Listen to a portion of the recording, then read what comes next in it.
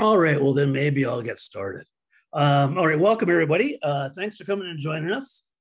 Some of you may be aware we've historically been kind of putting on webinars typically every month, just about usually about technology, whether it's an analyzer technology or an application, or in some case, a new product. And so we kind of try to do this as a regular thing. We do have a YouTube channel, so all of these usually get recorded and end up on YouTube as well. So if you do find it useful or interesting and wish one of your colleagues have been here, you'll get an email afterwards that'll have a copy of all the slides. And also we'll have a link to the recording.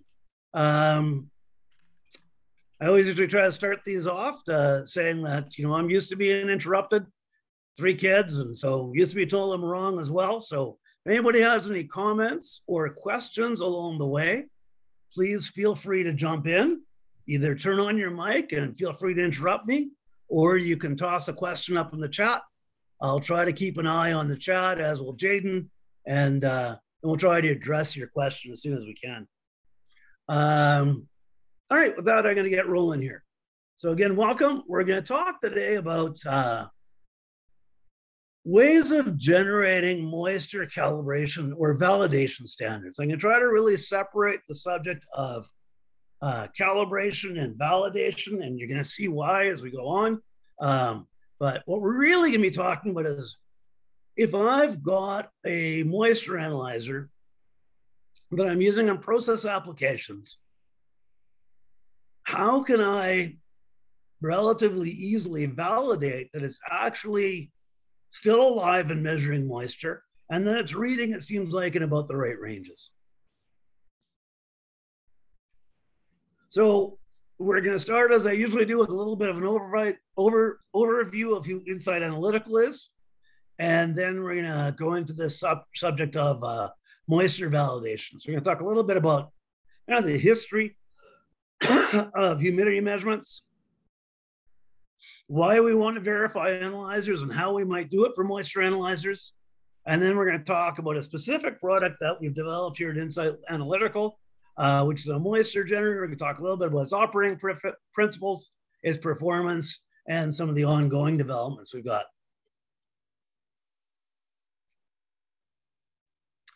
So Insight is a Calgary-based, I should probably have manufacturer in there as well, manufacturer, systems integrator, and distributor. We're in Western Canada. Of course, largely we service the Western Canadian market, but some of the products we work with, we sell right across Canada and the US. We operate with a 20,000 square foot accessible facility space for manufacturing. Got 9 bay doors in the facility, a 10-ton overhead crane goes out one large door, so we can bring a full analyzer building straight into the shop off the back of a flatbed. For the Canadian guys, we're an AB83 compliant fabricator, which means we can fabricate systems that have Canadian registration numbers. For my European colleagues, this is very similar in a lot of ways to the European Pressure Equipment Directive. Canada requires anything that's going to operate over 15 PSI continuously has a Canadian registration number, and each of the different provinces have them. So we've done CRN projects for Alberta, BC, Ontario, and Saskatchewan. A lot of the people here at Insight are people I've worked with for decades. Literally, I have 2 people in the company that I've worked with since '93, so 30 years now. We bring a lot of experience from other manufacturers. A lot of us were ex-Amatec guys, some Yokogawa, et cetera. So we bring a lot of experience. We've got good documentation, drafting, design resources. We're 100% focused on analytical.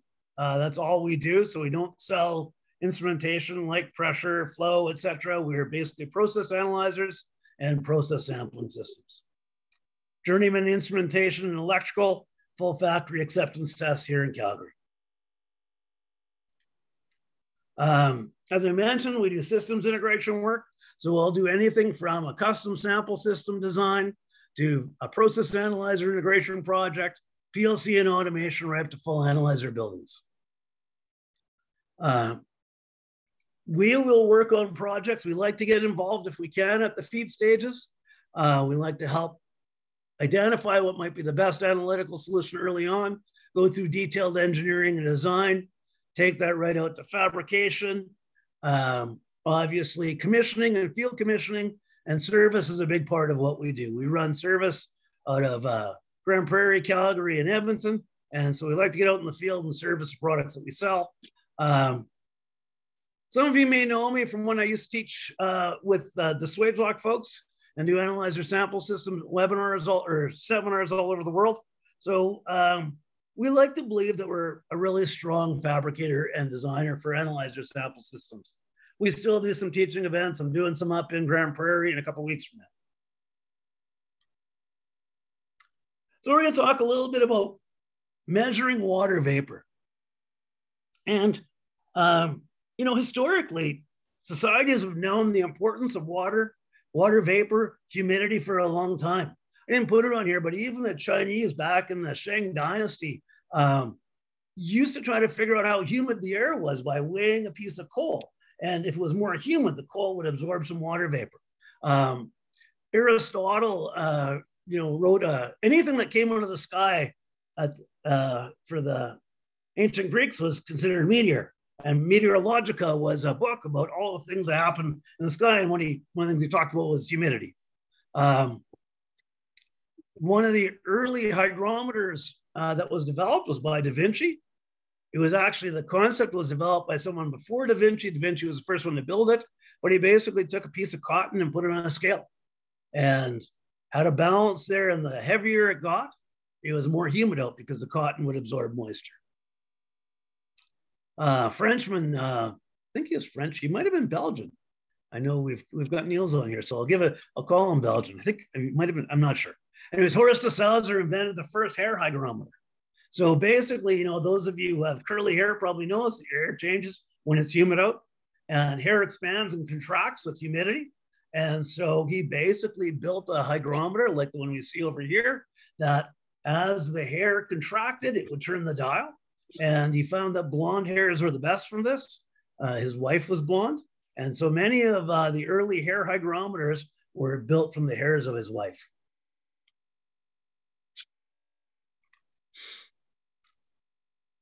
So, you know, I mean, the initial interest, a lot of the initial interest in measuring moisture or water vapor was related to weather and humidity. You know, it's quickly recognized as like the storms and all sorts of things, changes in humidity. But now it's many industrial processes.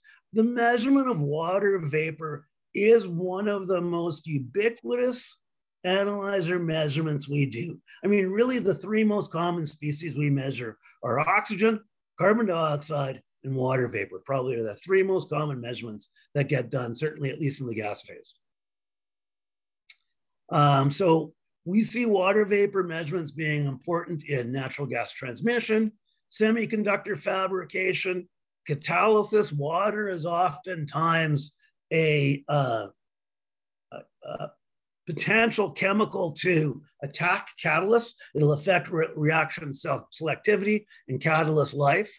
In the petrochemical industry, we see it all through the cracking and reforming processes, everything from hydrogen production to ethylene, propylene plants, etc. It's important in battery production, instrument air, any kind of gas dehydration process, whether it's for CO2 pipelines, hydrogen pipelines, natural gas pipelines, etc. So like I say, a very ubiquitous and important measurement.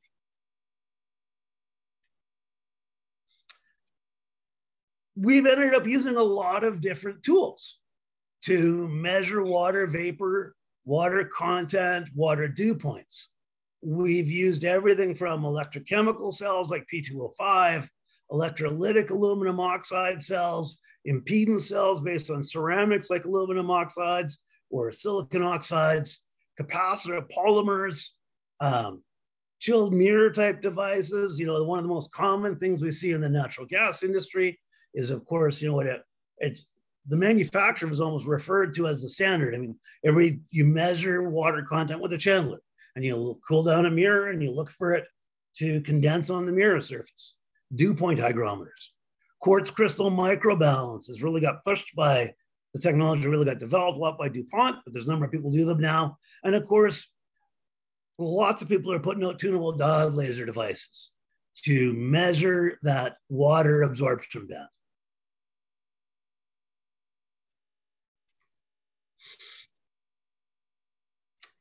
The thing that's been difficult, or one of the things that's been difficult though, has been to find a good way to verify that the analyzer is performing. You know, almost all the other analyzers that we put out, for gas phase measurements, certainly, we validate them regularly with a cylinder of calibration gas, whether it's a sulfur dioxide in a stack, whether it's H2S in a natural gas pipeline, whether it's an oxygen analyzer at a vapor recovery unit, we'll run a calibration fluid on it and we'll verify that the analyzer is reading well. And so, you know, when we talk about analyzer verifications, we often talk about a number of different things, whether we're going to look at linearity, which means we have to be able to verify it at a couple of different concentrations or places along the x-axis, if you like. We have our calibration standards here, and we're going to want to see, well, what did they read? And then we can determine how linear the analyzer is. We concern our things with accuracy, you know, how well we're right on the number we expect to be, precision, you know, are all of our numbers tightly bound together? Are they spread out when we do repeated measurements? And so calibration or validation is written into a lot of our codes and procedures around how we use analyzers, whether it's for emissions monitoring, whether it's for custody transfer and product quality specifications. It's often written into the spec. The thing that's been difficult with moisture analyzers has been to find a good way to do that in the field. From a process analyzer perspective, you know, we've always said we shouldn't really just assume analytical accuracy. A lot of the tunable diode laser people have said, hey, the moisture measurement, or when you measure something from a unique absorption band, it's very close to a first principles measurement and you don't have to calibrate it. This is an argument that was made early on when TDLs were put out.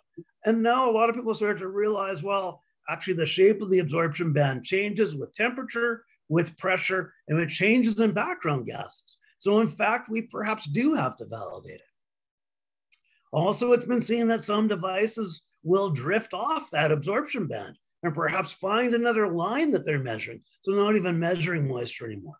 Similarly, the chilled mirror people have said, hey, chilled mirror is a first principles measurement. We don't have to validate it. It is the validation measurement. Not a bad argument, except it relies on the temperature measurement being correct. And if you're using the dew point to go back to concentration, it requires on the temperature and the pressures to be measured correctly. And so again, we want to be able to validate performance. Having a good idea, I mean, even if it's just a simple 1-point validation, it gives us an idea that is the analyzer actually performing. And that's kind of the reason I put this quote in from Grace Hopper, that, you know, one accurate measurement can be worth 1,000 opinions. A lot of people tell you, well, it's got to be okay. Or you'll see the argument the other way. If you don't have a way of validating analyzer performance, you'll get an operator who says, no, I don't believe it. We can't have that high of a dew point. Analyzer must be wrong. Well, if I don't have a tool to try to settle that argument, I'm in a difficult position. So this is one of the reasons why we're saying that, you know, verify, some way to verify, and especially to field verify analytical performance. There's a lot of good laboratory tools, a lot of good dew point generators and things like that in the laboratory. We're going to talk about those briefly, but in the field, it's a lot tougher. Oops, I'm going to skip the slide. So you may say, well, why not just trust the analyzer? This is what a lot of people would argue. Well, why don't we just believe the analyzer is right? We don't do that with any of our other analyzers. If you think about your installations for other types of analyzers, H2S analyzers, CO2 analyzers, NOx, SO2 analyzers for SEMS, any kind of process analyzer or emissions monitoring analyzer. We always try to get some data to be able to verify and validate its performance. The EPA has written it in for SEMS applications.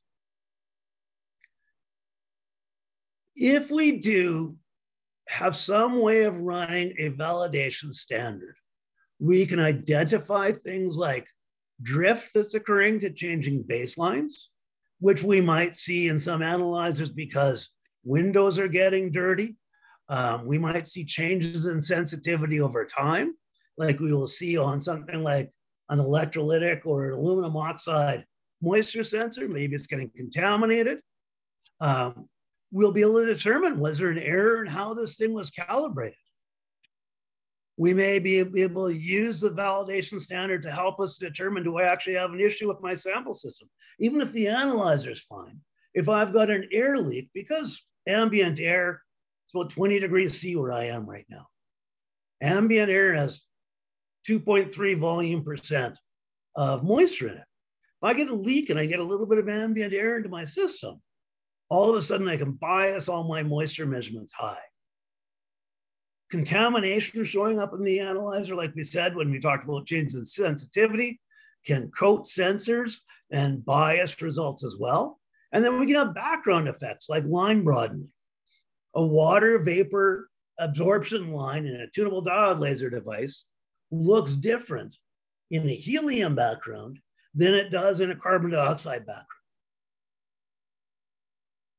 So we need a way to validate these devices. And performance validation may be required from legal and custody transfer requirements. So it's kind of strange right now, in natural gas, we have a moisture standard for pipeline quality natural gas. Well, often the number that comes up in North America is 7 pounds per million cubic feet. And we put analyzers in, but if we don't have a way to validate those analyzers' performance, how do we know if we're really measuring them correctly and if we're actually on spec or not? We may have quality control metrics. Again, for things like the semiconductor industry, trace moisture can be really damaging for chips that we're fabricating. Having those moisture measurements may help us to understand if we're going to be having corrosion or early catalyst failures, and that can help us do preventative maintenance or process optimizations. So there's a bit of a dilemma, though, because, like we said, there hasn't historically been a lot of really good ways to do field validations. There was a great paper written from GE Panametrics back in 2017. We're going to actually email you a copy of the PowerPoint presentation from that, because it goes through this subject of how do we validate field performance of moisture analyzers really, really well.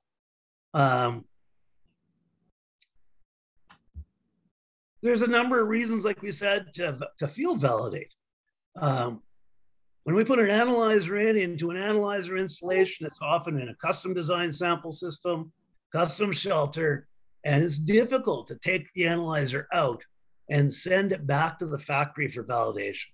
This is especially true if we're using some of the larger, more complex analyzers, things like a tunable diode laser or a dew point analyzer. We know we put these analyzers in. When I teach a sample system course, I say nobody buys an analyzer because they really just felt like it that day. They buy analyzers because it adds some value to them and how they operate their process. And so there's got to be a cost justification. If you put all this effort to put an analyzer in an analyzer building in, ensuring that it's actually working should be priced listed. You want to have a way of validating performance. So the common approaches that people have looked at for field validation have been moisture calibration cylinders. So we can buy a cylinder from a Scott or Linde, one of the specialty gas manufacturers for moisture. Some analyzers have built permeation tubes into them, or there are some vendors that will build a permeation tube type device. For those of you not familiar, a permeation tube is just usually a little tube of Teflon that in this case would be filled with liquid water.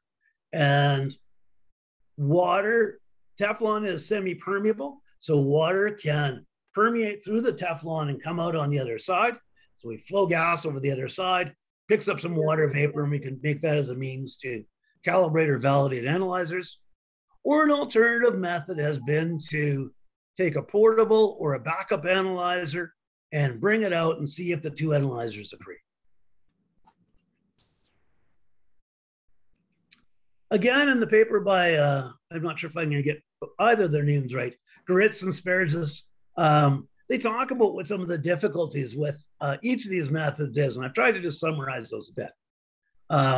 Moisture calibration cylinders, we can have problems with adsorption, desorption effects.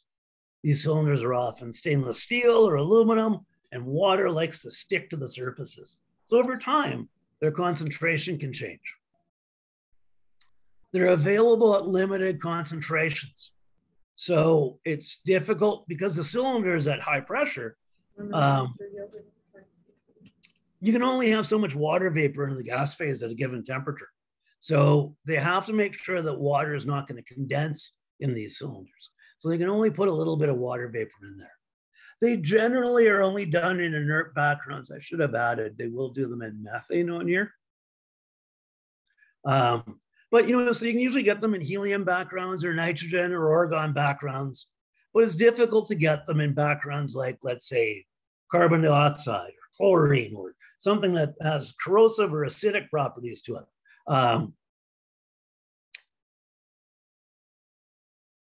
So another device, you know, like we said, that can be used as permeation tubes.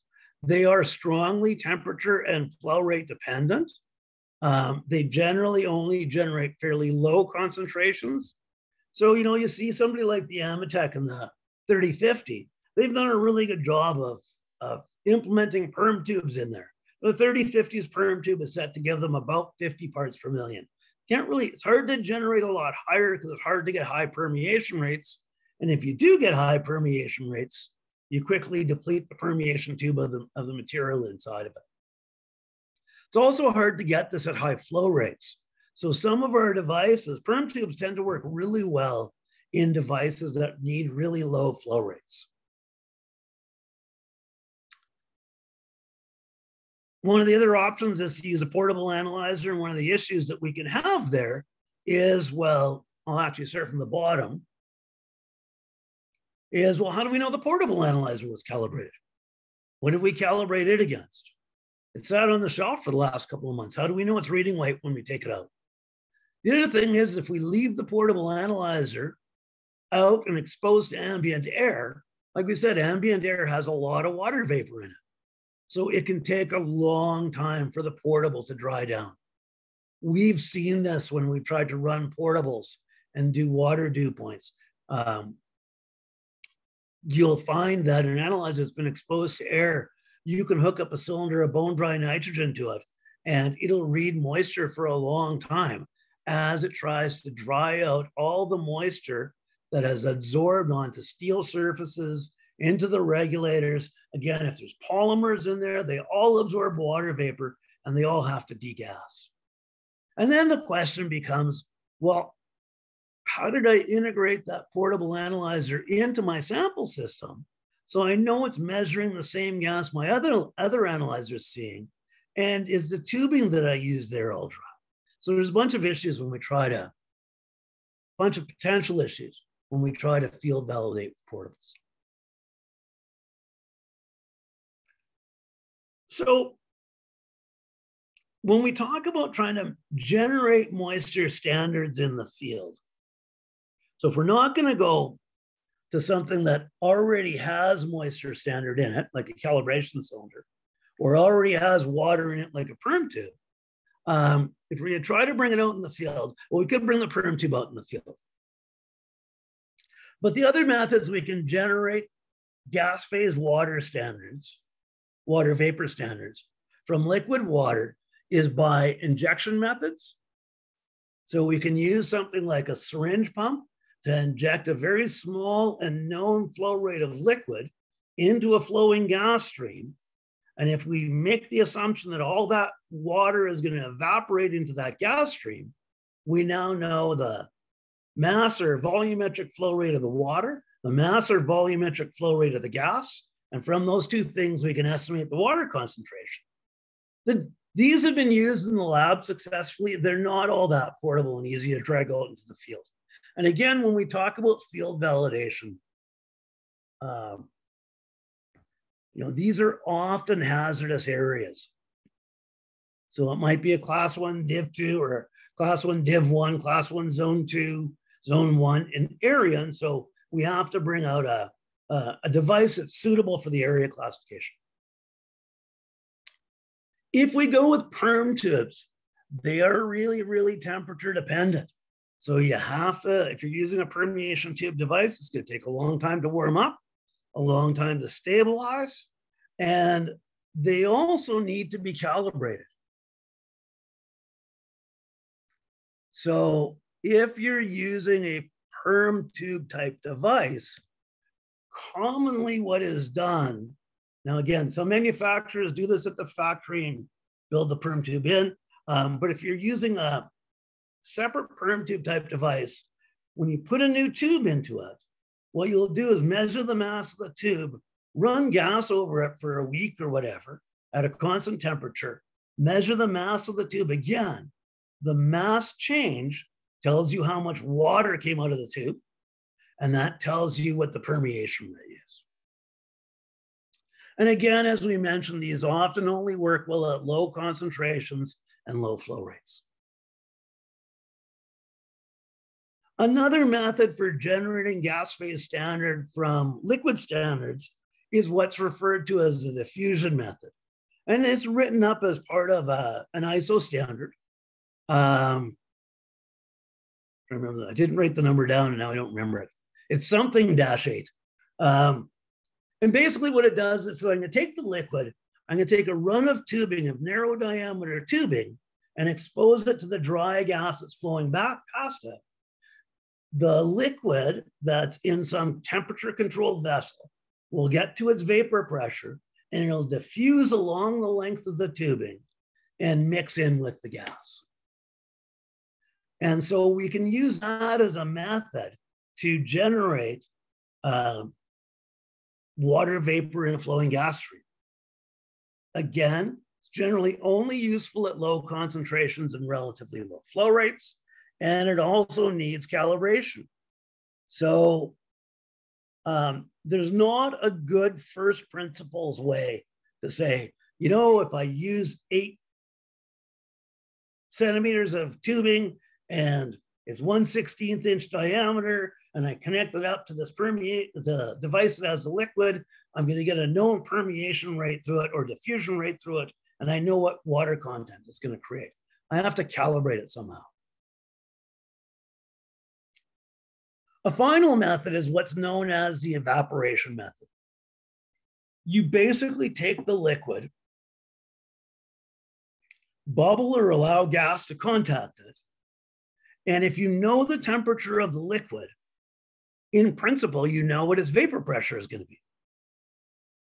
Like I said earlier, I know if it's 20 degrees C here, the water vapor pressure is 2.3 kPa. And so since I know one of the advantages of the evaporation method is, in principle at least, and talk that doesn't work perfectly, but in principle at least, it's almost a first principles type thing. We know what the vapor pressure of water vapor is at a given temperature. So from the pressure, I know how many molecules come off the surface of the water. And so from that and the total pressure in the system, I can calculate what my water content is.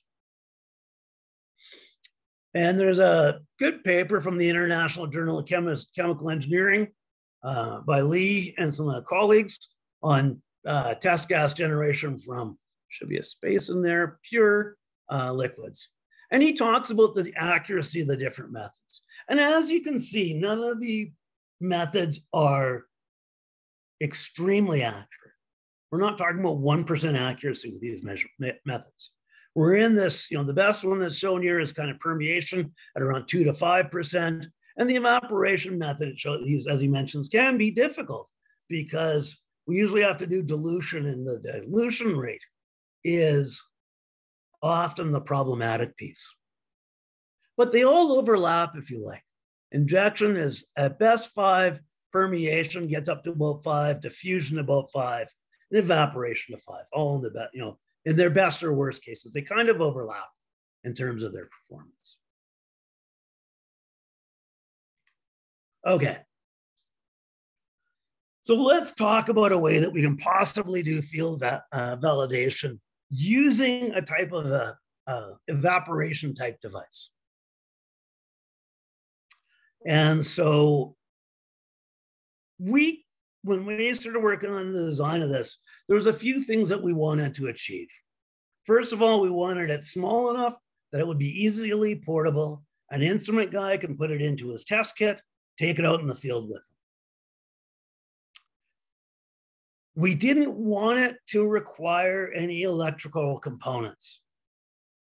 It brings up that whole issue of electrical hazardous area classifications and how am I going to make sure that I meet all those HAZLOC requirements.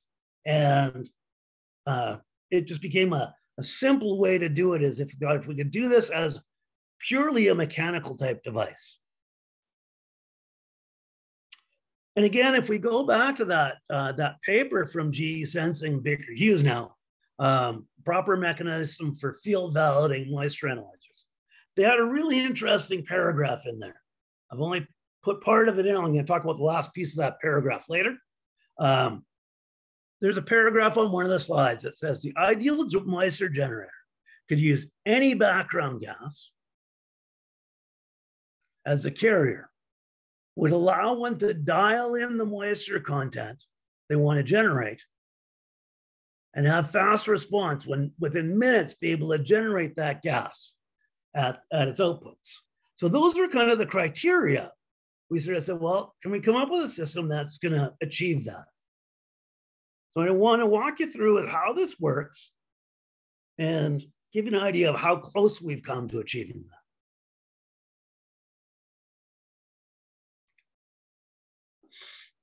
So again, our issues are that we'd like to have a way of validating moisture analyzers. Cylinders can be heavy, large, difficult to transport. This is one of the methods that's out there, but a lot of people don't like using them. We want to realize that a lot of moisture analyzers will fail low. And so what we often want to be able to do is bump check to be able to go, well, if my alarm is set at 7 pounds per million cubic feet, I'd like to run something close to 7 pounds per million cubic feet, which is on the order of around 200 parts per million, and see that the analyzer reads about right. I really just need to see that the analyzer is alive and that it can actually, it changes when I change the moisture content. So like I said, what we've done is built a device that essentially uses the saturation method.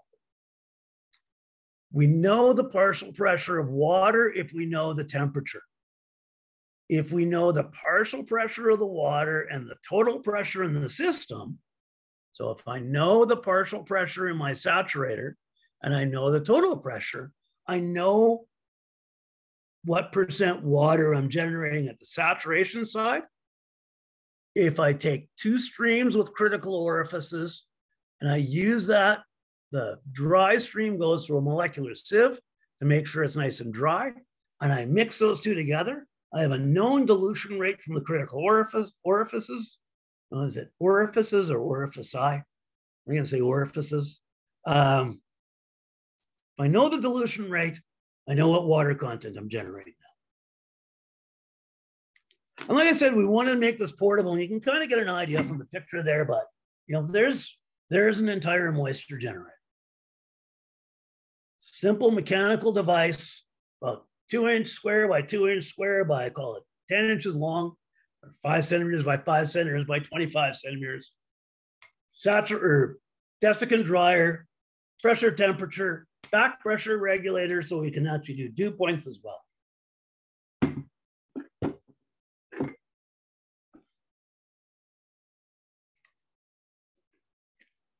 So to give you an idea of how it works and kind of the math that one could go to if one was to approach this just from a first principles type analysis.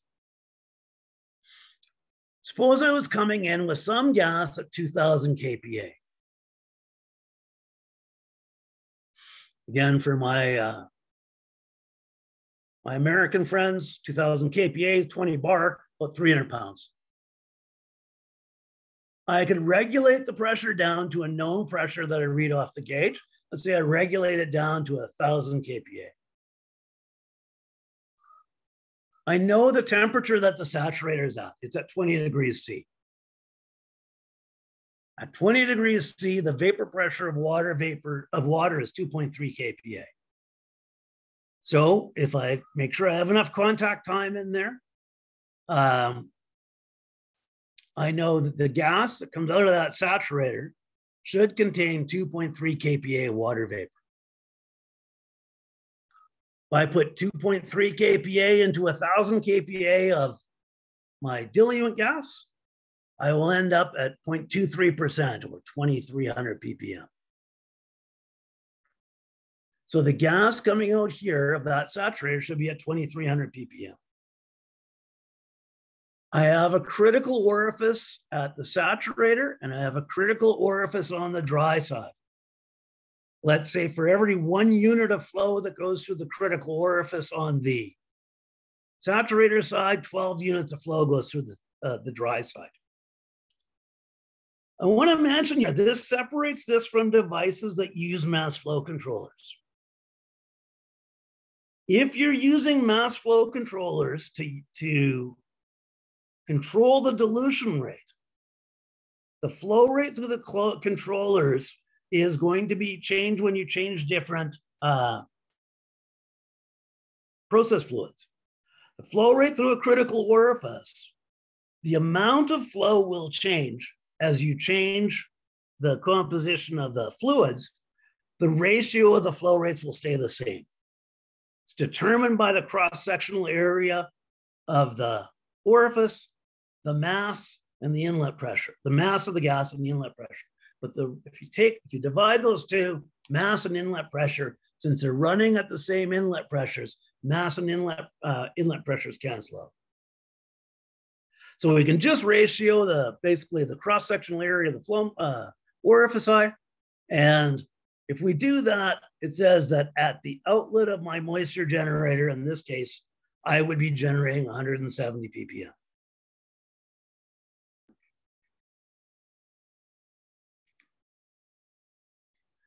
Note that if I close this valve and only flow through this path, I can also generate a dry standard, so I can check the zero of the analyzer.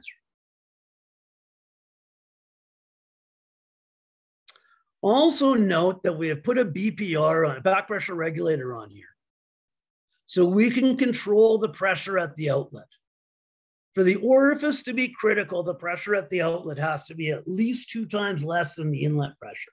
So we like to run these things at elevated pressures, but now we can control the back pressure, which means that, let's say for an analyzer like an Amatec 3050 that wants to run at 35 pounds, we could set that regulator at 35 pounds, meet its inlet pressure requirements. If we wanted to measure if we're using a dew point analyzer, we could set that back pressure regulator higher so we get a dew point that's within its range.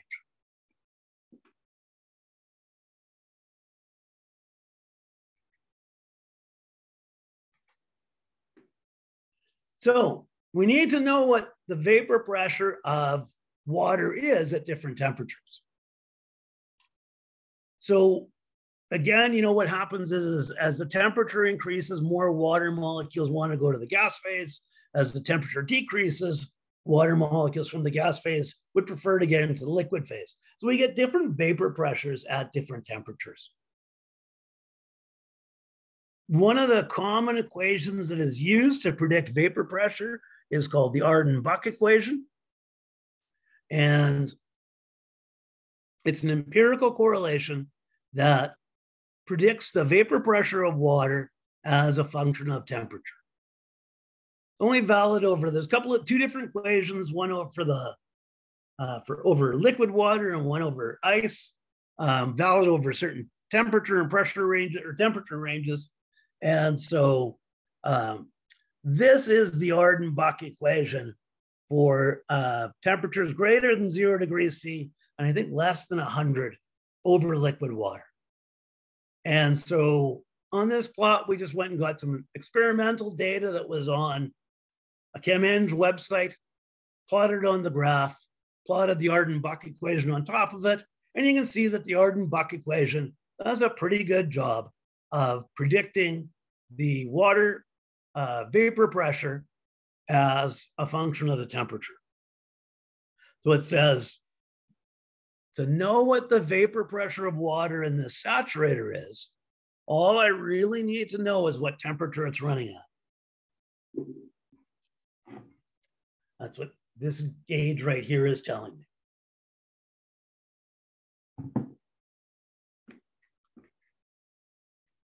So if we do that, the way we've commonly set these up right now has been to optimize the output range for what we'd want to measure in a natural gas stream.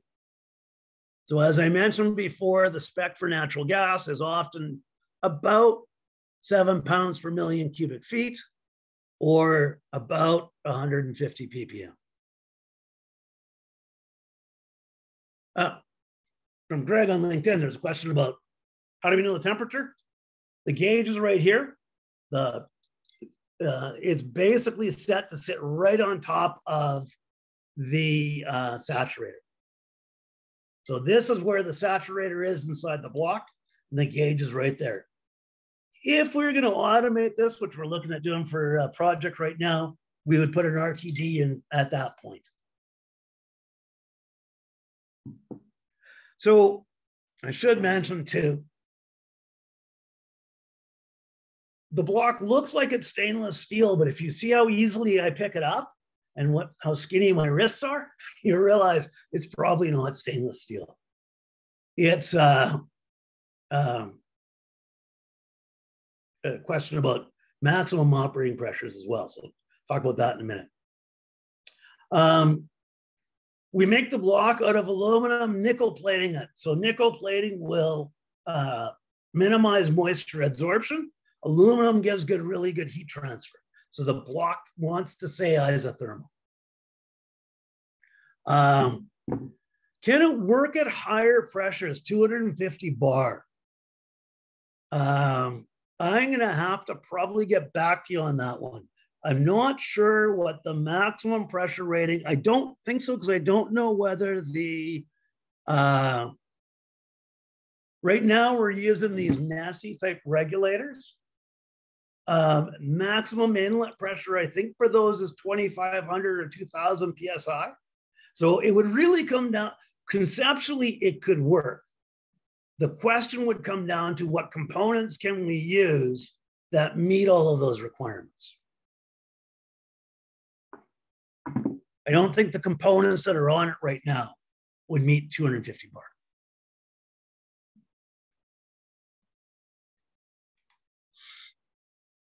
So like I said, we've kind of tried to optimize this one to operate kind of in the 0 to 200 ppm range, or because that covers the one that's the standard for natural gas pipelines. And one of the reasons we developed this product is one of our large clients is TransCanada Pipelines, and they specifically said, we have an issue with our moisture analyzers and how do we validate they're actually working? So as you can see at different operating temperatures, at 20 degrees C, if you brought in, let's say 800 pound gas, you could get down as low as about 25 parts per million. If you ran it as low as 200 pounds, you get as high as about 100 parts per million. So one of the interesting things with this methodology is that not only, like if I buy a calibration cylinder, the only thing I can do with that, if it's a 50 ppm cylinder, the only thing I can do is check the analyzer at one point. So in principle with this device, we can actually, like I said, run through the dryer, check the 0 point, change the pressure on the regulator. So my inlet gas was coming in at 1,000 pounds. I could change my regulator set point to, let's say, 800 pounds, 600 pounds, 400 pounds. And if I was running at 20 degrees C, I would generate a range of concentrations that I could actually check to see, does the analyzer change linearly with pressure? It should. Actually, well, sorry, it should change as 1 over the pressure.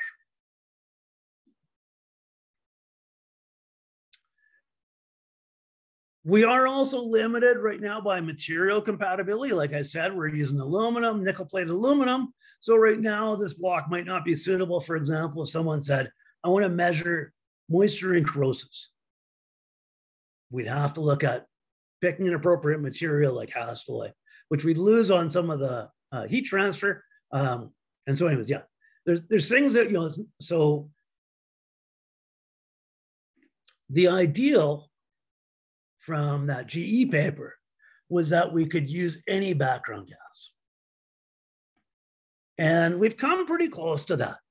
We can take a cylinder or process gas that's at sufficiently high pressure. We'd like it to be more than about 100 psig, and is suitable for the materials that are used, the elastomers and the metals involved.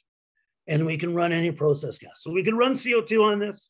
We could run methane, we could run ethylene, we could run any gas that is compatible with the materials and use it to generate a moisture validation concentration.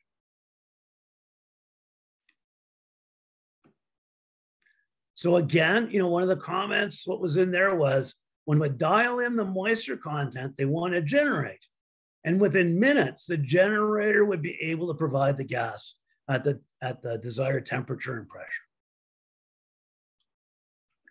Let's discuss that for a minute.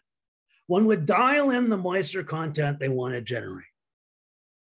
Now, what we do with the device right now is we provide you with a spreadsheet that basically says, I can put in my temperatures and pressures, and it'll tell me what water content and what dew point I'm going to create. We're thinking about generating a cell phone app for that, but right now you can do it out of a spreadsheet, or we can generate you these validation type charts. But let's say, for example, I knew my block was going to be running at 30 degrees C. I could run it at 80 pounds, and that's going to generate about 45 ppm. I could then run it at 500 pounds, and that's going to generate about 75 ppm. I could run it at 250 pounds, and that's going to generate about 140 ppm. So I'm able to generate, within a limited range, the moisture content that I would like to be able to use to validate the analyzer. I have to specify the generator to have a certain range that it can work over, and then run it within the operational characteristics. Oops, sorry, I'm going backwards here. Run it within the operational characteristics that lets me generate those moisture concentrations. Keep on hitting a button and going back.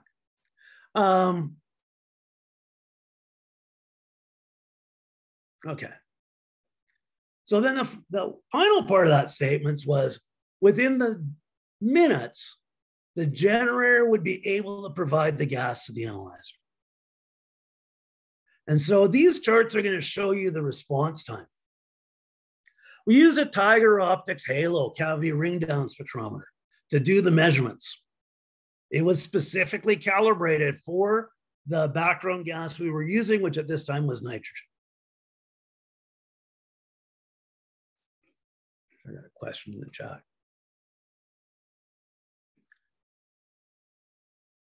Okay, I got 2 questions in chat. Both the opposite ends. How about 0 to 1 ppm?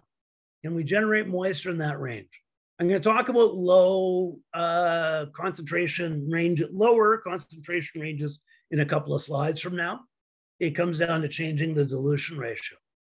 If you wanted to do, so then Marco is asking about, what about doing percent levels of moisture? We could do that in theory. We'd have to run the block hotter, or you would not, what you would do is basically not dilute. So if you know the temperature of the block, if you know the block's at 20 degrees C, you could generate 2.3% less the ratios of the pressure. So it's tough to get up probably over 5,000 ppm is probably going to be pretty tough to do without running the block at fairly high temperatures. But percent levels, you can often, yeah, you would, I mean, I think I would just say, I'm just going to take my gas at low pressure and bubble it through some liquid water at known temperature.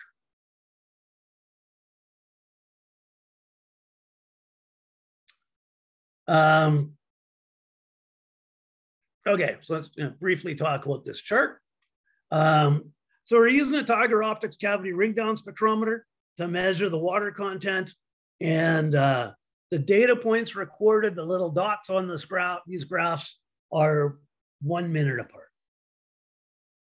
And so, let's see if I can pick my thing to zoom this.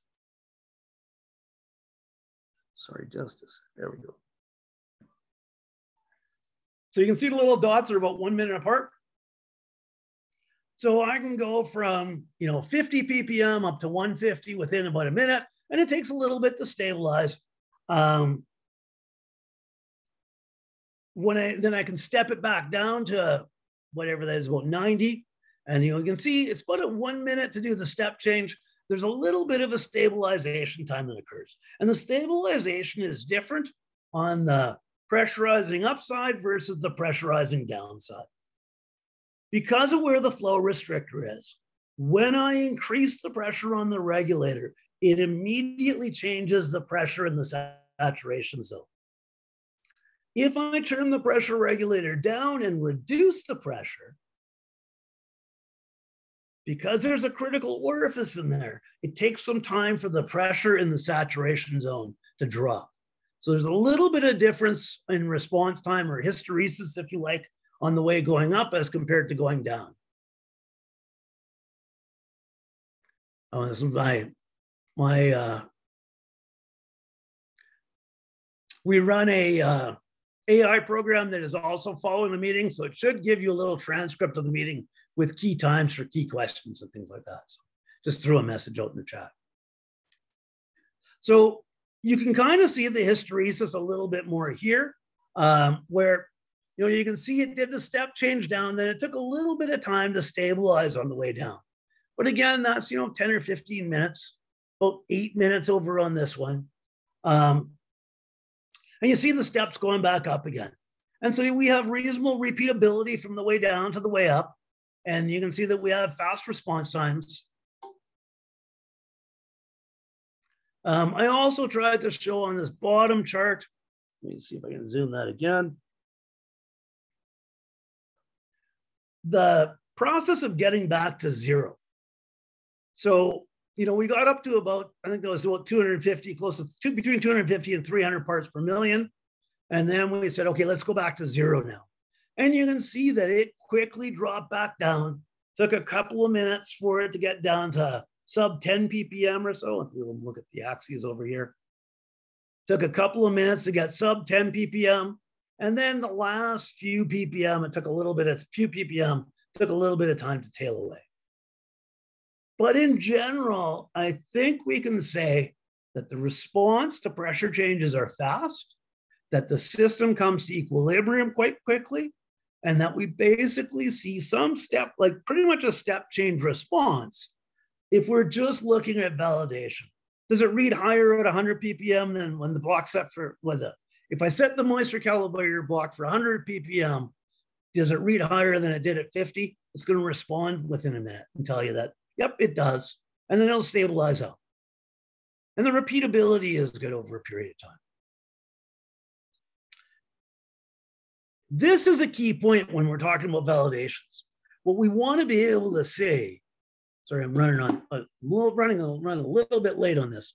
What we want to be able to see if we're using this on a field analyzer is, I want to know, is the analyzer running the same way it was running last week? Because I know last week it was good. If it responds to the calibration about the same way, or the validation about the same way, then I know the analyzer is probably still good. This is this whole idea of using control charts and SPC to say, does my analyzer working or does it need maintenance? Oops. Just accidentally doesn't give me a way out of this. Because I accidentally told me so I want to shut down this PowerPoint presentation. So I'm gonna have to start it back up again. My apologies. It should just take a second.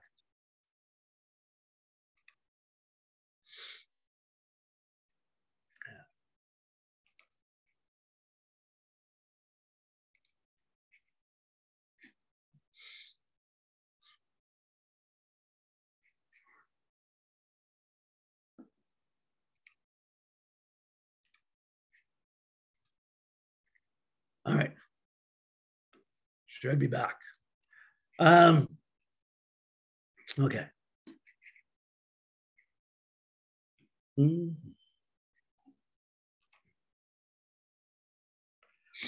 All right.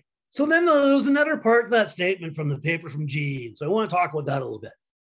This part of the statement was the accuracy would match the accuracy requirements of the analyzer in question. And that's why we want to separate the subject a little bit from validation versus calibration. Calibrations, we often want really high accuracy, and those are things that are often done in the lab. You know, when we're going to do a multi-point calibration, if you were to go and visit, I know Greg's on here, if you were to go and visit SpectraSensors, or Amitech, you would see that they have an elaborate moisture generation device. They have chilled mirror hygrometers in there, and they do very precise laboratory calibrations of their devices. So, question in the chat, so I'm just trying to see. Oh, thanks, Ben. Yeah, sorry, I'm running a bit late. You'll get a copy of the whole thing. Ben had to leave. So what we want to see when we're doing validations is, does the analyzer respond? Does the reading reasonable? And is it repeatable? So we have a number of potential sources of error when we're doing this. We need to know the temperature accurately in order to estimate what the water vapor content from the saturator is. We need to know the pressure accurately to know what the pressure dilution factor is. And we need the dilution ratio between the two critical orifices to be accurate in order to determine the dilution due to flow. So we've set up a system where we can make estimates of how much error and moisture we'd have for different errors in the pressure transducer and in the temperature measurement.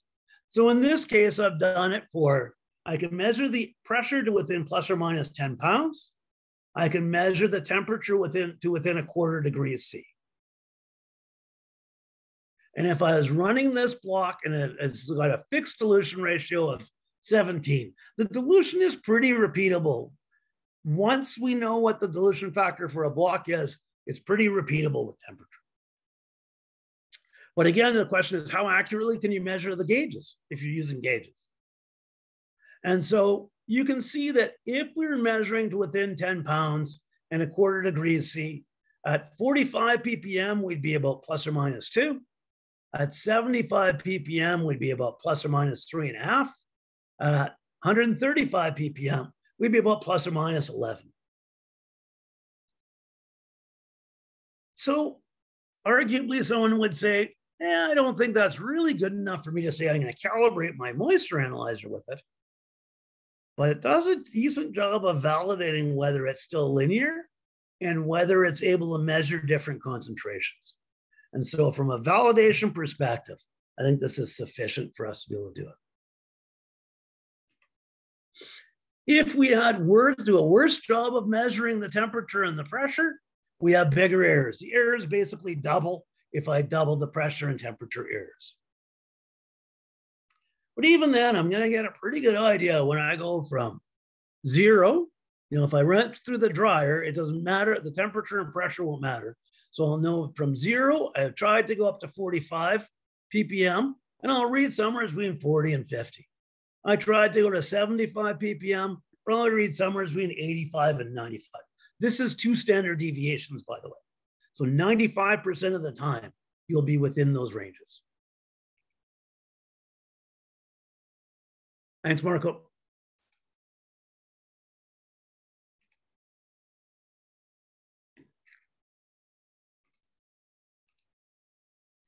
So there's a couple of other complications we're still working out. we said we based all of this kind of on this ideal case, ideal gas law. Well, they call it the ideal gas law for a reason. Real gases aren't ideal. There's compressibility effects. There also can be effects that different gases will cause water vapor to evaporate more easily or not. So an enhancement factor. And so we're doing some work in process on that. Oops, sorry, I switched slides. We have some work in progress to figure out, how important are these enhancement factors?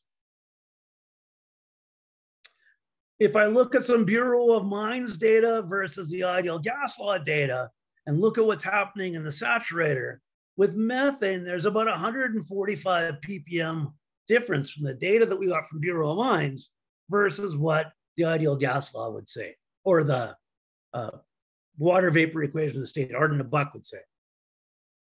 So we have to figure out sort of how we're going to handle with different gases.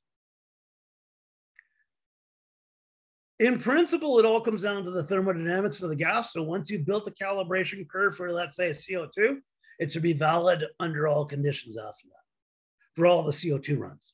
But again, it's going to be a bit more ongoing work. There was a question about doing lower concentrations. If you're going to run the block at sort of nominal ambient type temperatures, 25 degrees C, 20 degrees C, if you ran it cooler, you can get about a factor at 5 degrees C, the vapor pressure of water is 4 times less than it is at 20 degrees C, for example. So you could get 4 times lower in concentration. But if we ran it at a common sort of ambient type temperature, 25 degrees C, but we changed the dilution ratio to be 100 instead of our typical, which is around 12 or 15, we could get down into a 5 to 20 ppm calibration range. So we're working on lower concentration versions of the calibrator. We have another project where someone's looking at asking us to do a automated version where we have temperature and pressure control of the block, PLC controlling it, and we can actually tell it, use it to say, I want you to output this concentration of water right now. And then there's the option of looking at alternative materials. Some people have asked us about doing moisture and chlorine. A couple of other innovations, just to give you an idea of kind of what we do. Along with doing, selling process analyzers and full sample systems, we have a lot of manufactured products. So I'm just going to give a few examples here. We do this little sample system block that you see over on the right here.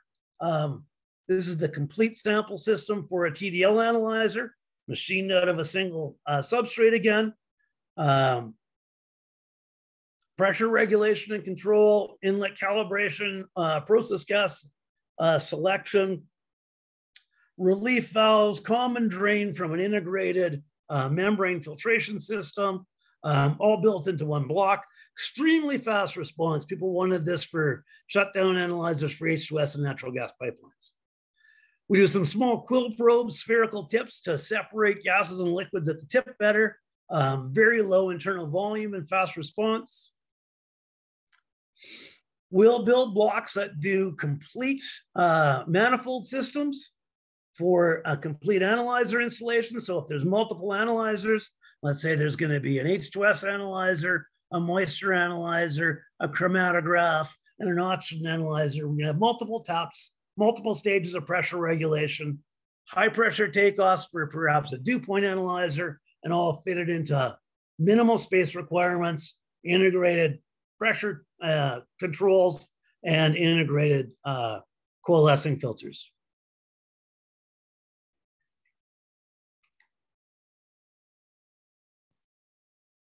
Good question about, can we certify it doing other reference equipment in NIST?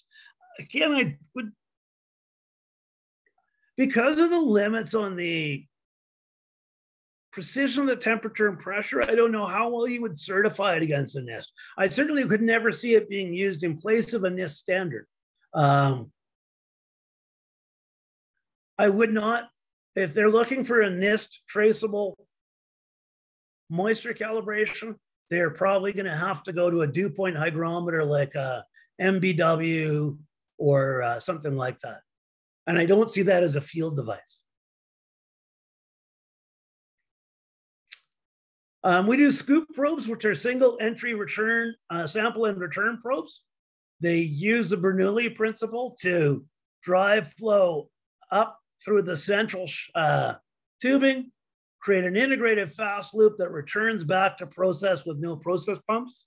We've used this in both liquids and gas phase. On the natural gas sampling side, this can be very beneficial. We can build a fast loop that runs at high pressure and returns back to process. Sorry for keeping everybody a little bit late here. This will go out with you, just give you an idea of the product lines. We're gonna have a couple of exciting announcements coming up about new product lines coming on board. So those will probably be out within the next couple of weeks. So keep your eyes open. And with that, I'm gonna wrap it up. If you're would like to contact anybody, you can contact certainly myself. You can contact Juan or Robert. Both work in our sales and service group. We have a lot of information up on the website. We're always adding more, and we're always putting stuff up on LinkedIn. So again, there's numbers of different ways to get a hold of us. And you, like I said, you will get an email with a copy of these slides with a couple of papers that I referenced, and a link to the video of this presentation. Thanks everybody for coming. Sorry I ran over. Always when I'm doing these the first time, it's hard to figure out the timing.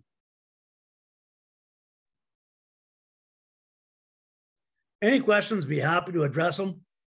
And if not, hopefully we'll see you at the next one. Hey, Phil, this is Narj. Hey, Narj. I want to thank you for referencing that paper from that silly guy named Sparagus. My wife married that guy, so.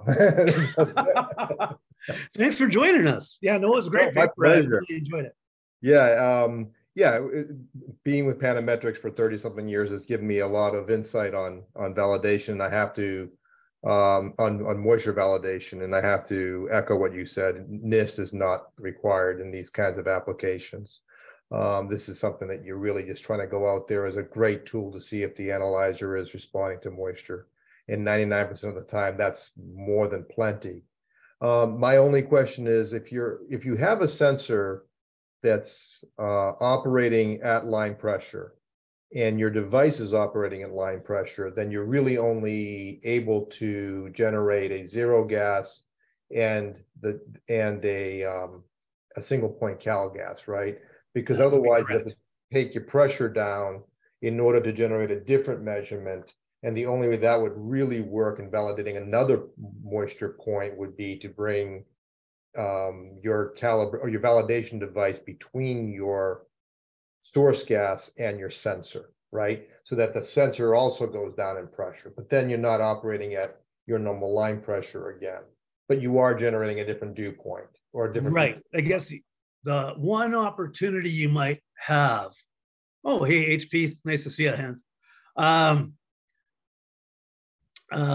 The one opportunity you might have is if the process wasn't that high a pressure. Let's say the process was 300 psi. Then you could potentially use a calibration cylinder that ran at a higher pressure. Yep, got it. And use the back pressure regulator to control yourself back down to the 300 psi. True and now you could keep on validating the sensor at a couple of different concentrations, but with a constant outlet pressure of 300 pounds. Good point. You could do that. That's great. No, thank you for that. That's. But if you're on a really high pressure, like if you want to use actual process, our original idea was we wanted to be able to use process gas, like the actual natural gas from the pipeline, and run it to a lower pressure sensor. But yeah, you're certainly correct. No. If we're validating a laser-based hygrometer, it's perfect because that's going to operate at 0 psig anyway. So yes, you're using your pressurized gas. And the other question, I guess, is have you run into issues with using the mole sieve in pipeline natural gas where you might have all kinds of stuff basically fouling it with time? I mean, what kind of lifetime do you see on the mole sieve? We haven't, because we're only using it really would come down to how often you're trying to do the zero with it, right? And like how often you're trying to do the validations. And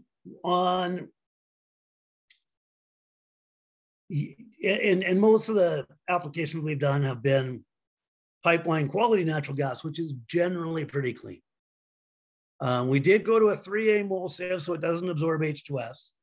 Because again, we were worried that someone would open it and it's got adsorbed H2S on it. So, I mean, we're thinking we should be able to get a year out of that mole sieve. Excellent. Yeah, thank you. This is intriguing. Okay. Thanks for coming. I appreciate it. My pleasure. No, this was fun. Okay. Good. Yeah, no, I'd love to hear your thoughts.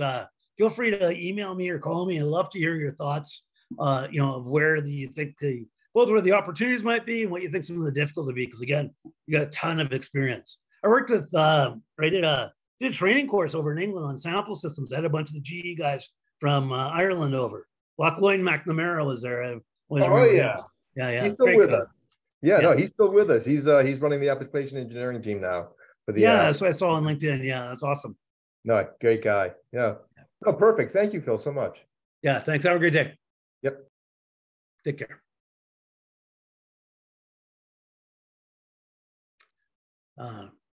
Yeah, thank you. Oh, hey, Randy. Thanks a lot.